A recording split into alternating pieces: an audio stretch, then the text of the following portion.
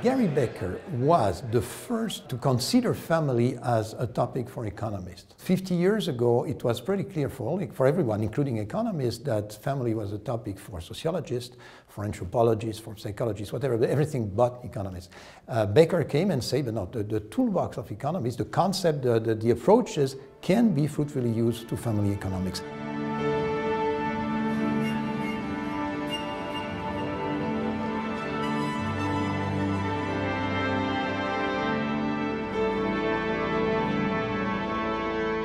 What does family economics do? We ask ourselves what exactly is going on within the family, in particular issues like inequality, investment in children, investment in health, investment in education. All this was driven by things that take place within the family.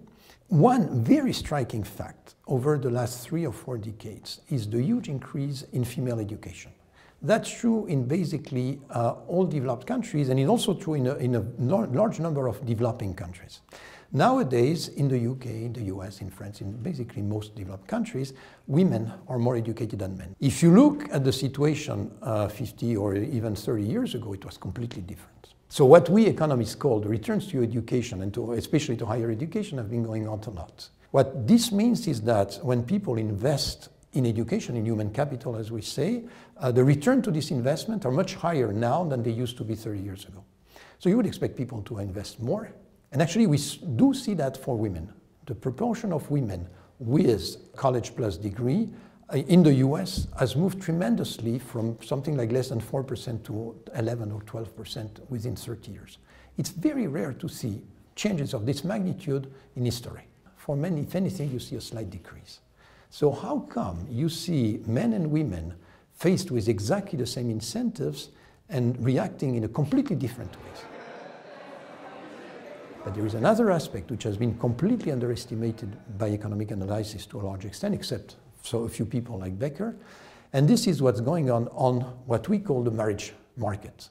So the idea here is that one of the motivation for investment in human capital is that your marital prospects are completely different if you have a higher education, your probability of getting married, the education income of your potential spouse is sensitive to your own investment. I had the privilege of discussing this with a woman that I admired a lot, who unfortunately passed away a few months ago. Bobby Solow, she was the wife of Bob Solow, who was a Nobel laureate in economics. And in my time, she says, it was okay to be a nurse, because a nurse had good chances of marrying a surgeon. Now, if you're a nurse, forget about marrying a surgeon, because there is way too much competition from female surgeons. In other words, on the marital market, in a situation like 30, 35, 40 years ago, in which women on average were much less educated than men, the fact of having a good education, but not a top one, was not too much of a handicap in this prospect of marrying up. Now it's much more difficult. And for men, if anything, it's the opposite. Now, this is in the data big time, and that could be one possible explanation. In other words, when we think about the decision to acquire a higher education, we should not concentrate exclusively on the impact on future wages, because that's part of the story, but the general story is much more complex. In particular, this kind of reality we have in which women are becoming much more educated. The obvious consequence, I expect, would be that there will be a shift of power within the household from the husband to the wife, to a large extent. There are structural factors which are crucially important in growth, and those are education, innovation, investment, risk-taking, things like this.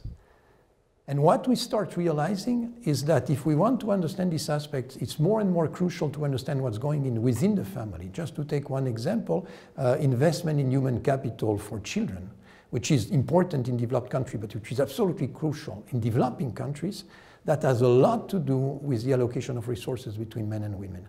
If we don't understand what the drivers of those kind of differences, we miss a large and possibly a crucial part of the story.